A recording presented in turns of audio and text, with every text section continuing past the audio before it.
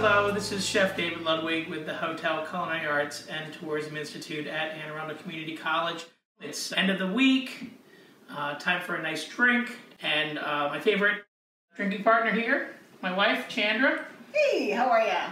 And, she is, really kind of our home bartender and, really puts together a lot of the stuff that we do. What you're going to need, your favorite gin.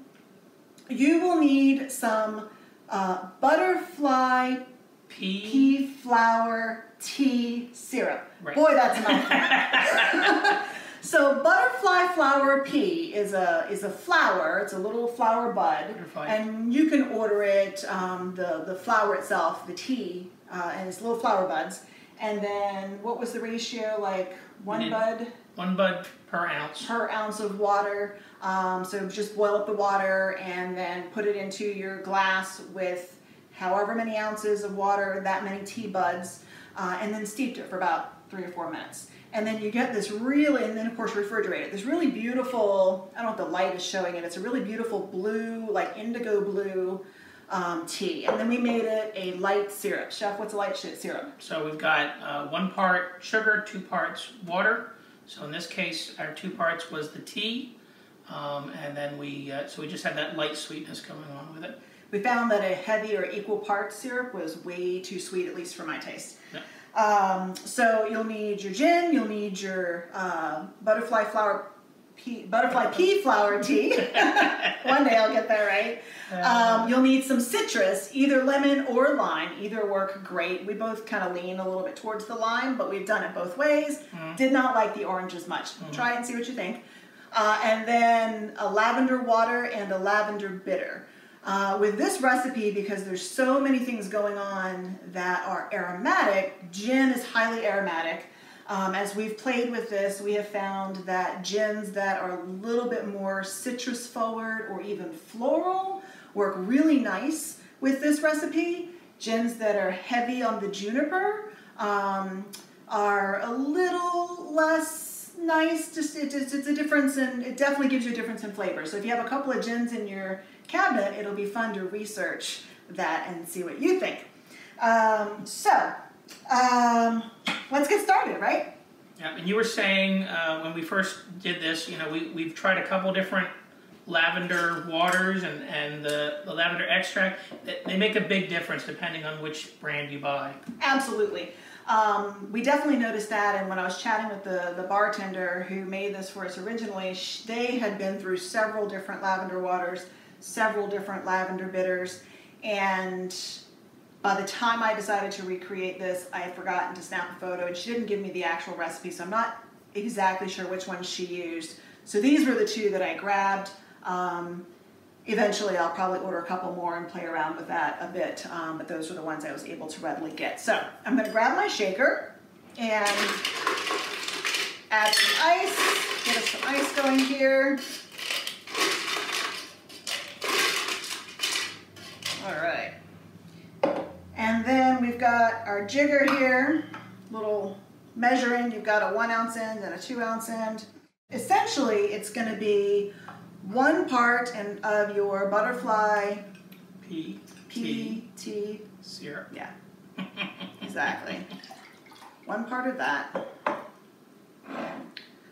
2 parts gin. So I'm going to go ahead and use my little measuring. I'm trying to be good and measure tonight. I usually just dump. 2 parts of the gin. You can really see the blue now. Yeah. How pretty is that? All right.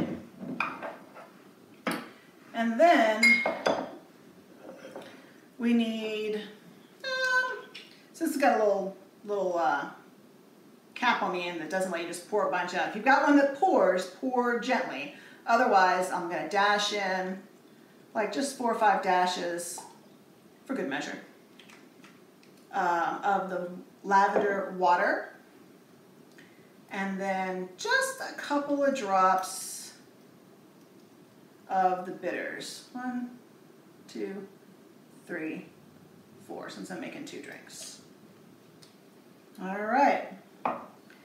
And then All of that goes into our shaker, top down. Got a good seal, we hope. I'm gonna shake.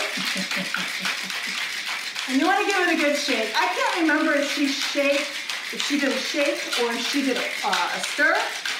I like to shake.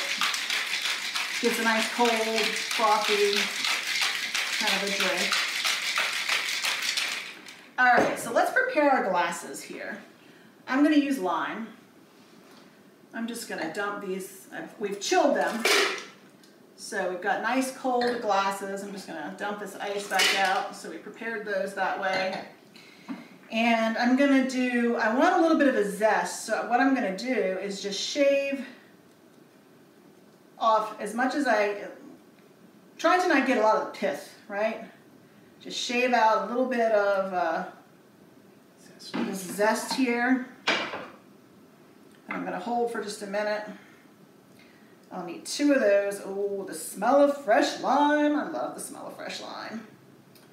One of my favorite things.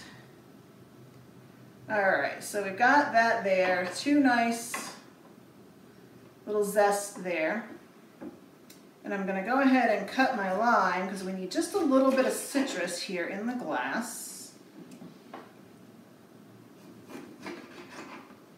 And what I'm gonna do is just take this wedge and squeeze just a little citrus into the glass for each one. Woo, that took a nice spritz. There we go. Put that down out of the way.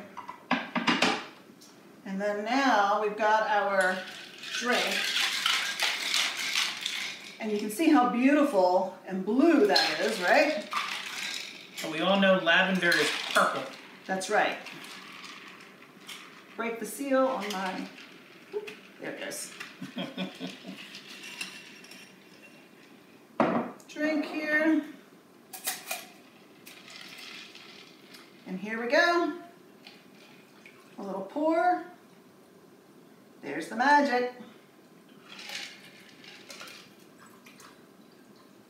Right there.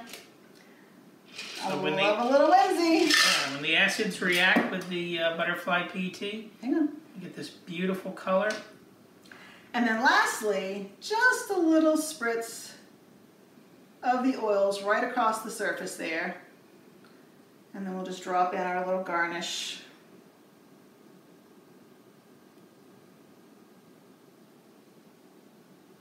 All right.